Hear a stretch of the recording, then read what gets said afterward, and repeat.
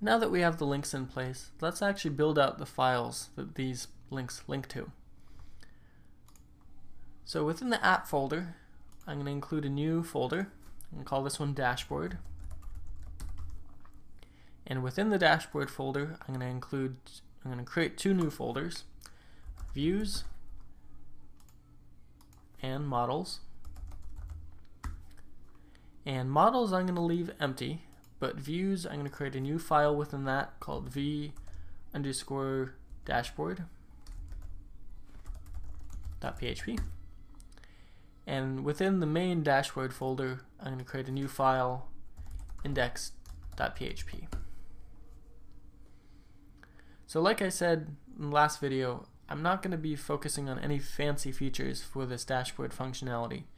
I'm going to leave that up to you, but I am going to demonstrate at least how to build out the basic pages to give you a framework that you can work on. So with the dashboard section, at least all the individual pages and folders built out, let's go back to the app folder, and I'm going to create a new folder. I'm going to call this one Settings. And similarly, I'm going to create a new folder within that called Views, a new folder called Models, and a couple additional files. One file within settings.php, it's just going to be password.php. Within the Views folder, another new file, v_password.php. And then within Models, a new folder, or a new file, excuse me, m_settings.php. And I'm going to leave the change password functionality to a little bit later. I'm going to work on building out the actual page framework first, but we will come back to this. So settings is fine for the moment. Let me go back to the dashboard folder, and I'm going to open up index.php. And let's actually do a little bit of coding here. I can grab a bit of the code from our settings.php file, the old file. I guess just this section, the include init and the check authorization. And then now that we've copied that, we can actually delete settings.php because we won't be using that in the future. So to go back to our dashboard folder and index.php, I'm going to paste that in place. So we have include init.php. We need to make sure this links correctly. So that links properly. Can delete this.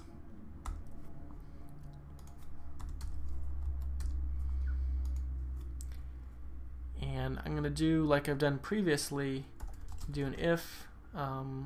Actually, I don't even need to do this at all. No if statement needed. So we're just going to load the view immediately. So to do that, fp template load, and it's going to be app path and dashboard views v_dashboard.php. Okay, so that's pretty straightforward. And now for our views. And to make things a little bit easier for ourselves, I'm going to create two template files, a header and a footer, that we're going to use, we're going to include within this PHP file, and it'll make things a little bit easier for us so we don't have to repeat the same code multiple times in different pages. So I'm going to start out with a PHP, and I'm going to do this load app path, and I'm going to load core templates t_page_head.php.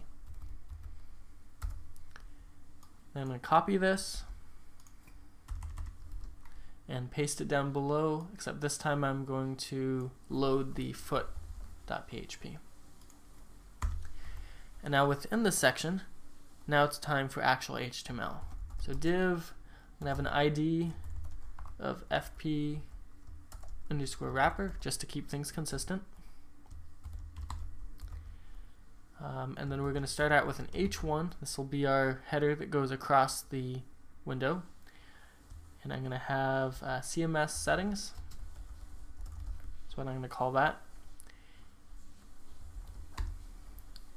And div ID of FP underscore content.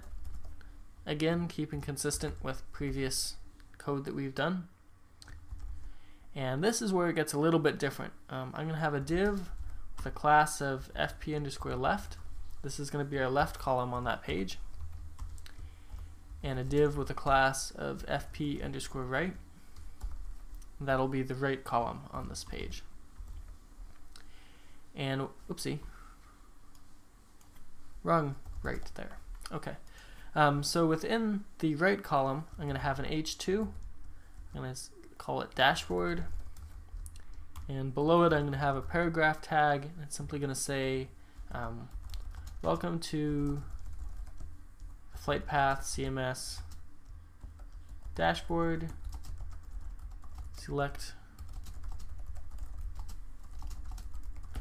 Please select from the options to the left.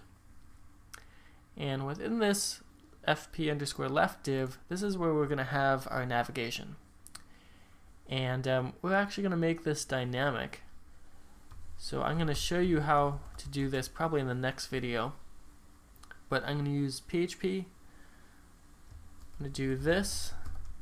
And I'm going to call a new function that we're going to create shortly called CMS underscore nav. And we're going to pass in one value that I am simply going to call dashboard. So what this function will do is it's going to echo out a navigation element, and we're going to set the main category that we want selected. In this case, it's going to be dashboard. And like I said, I'll show you how to do that in the next video. As the last item in this video, however, let me go ahead and create our t-page foot and t-page head files. And I wasn't completely sure where to put these files, to be honest. But I think that within the core folder and the templates folder makes the most sense. These are going to be files that are going to be accessed from other content management system settings pages. So this probably makes the most sense. So new file, tPageHead.php and tPageFoot.php. Let me slide this over so you can see. Let me close out a couple of these pages.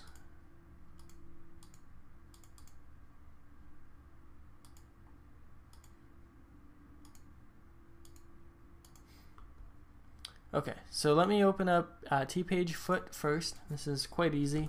We're just going to use a closing body tag and a closing HTML tag. And then tPageHead. Let's grab the doc type from our main index.php file. Here we go. And just so I'm clear, the reason why we need a doc type and a full, HTML and body tags and all that is this is going to be popping up in an iframe, which is basically, according to the browser, it's a completely separate page. So we need all of the usual HTML code. So I pasted in my doc type, just standard HTML,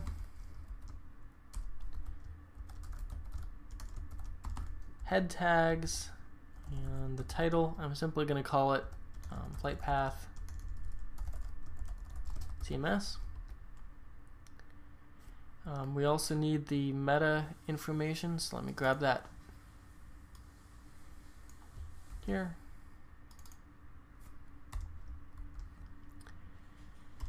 And we're going to need a little bit of HTML, or excuse me, a little bit of JavaScript here and the connection to our main CSS file.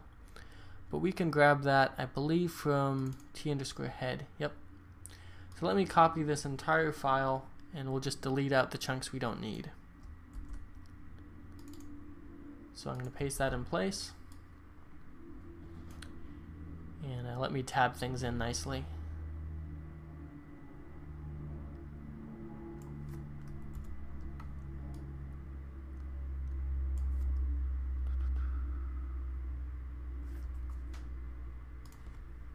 Okay, so this links out to app resources. That's good. jQuery and color box. This is fine. We probably want to include TinyMCE just in case. I'm not going to be showing you any functionality that's required for that, or that requires TinyMCE, but it may be useful to you. We don't need color box because we won't be popping up color box windows within our color box window, so I can delete that. Then all we need within this jQuery.ready section is basically this last bit. So I want to add FP close to this section, and I'd like to give the user an easy way to close this settings pop-up. And to that end, we can't use this particular line because this refers to closing a color box that exists within the iframe, except we want to close the color box that exists within the parent page. So to do that, we need to modify this a little bit. So parent dot, and rather than using this $, since we're using jQuery no conflict, we have to use jQuery like this. So basically what this section says is if an element with an ID of FP cancel or FP close is clicked on, it's going to close that iframe based color box. And the last change, at least for this particular video, if I go back to v_dashboard.php, let's actually add in a close link. I know that Colorbox does do this for us automatically. If you remember a couple videos ago when we were talking about the login, we actually disabled that functionality because I didn't want it, how do I put this? I didn't want the user to accidentally close the window, and I didn't want it to be distracting when they're doing the login process. But for a settings page like this, it makes sense that you want to have some easy way to close the page if you're done with it. So within this h1, I'm going to add a div, and that div is going to have an ID of FP close, and I'm simply going to say close pop-up probably makes it most sense, like so. Okay, and so in the next video I'm going to be talking about CSS styling to actually style what we have here, and also this CMS nav function.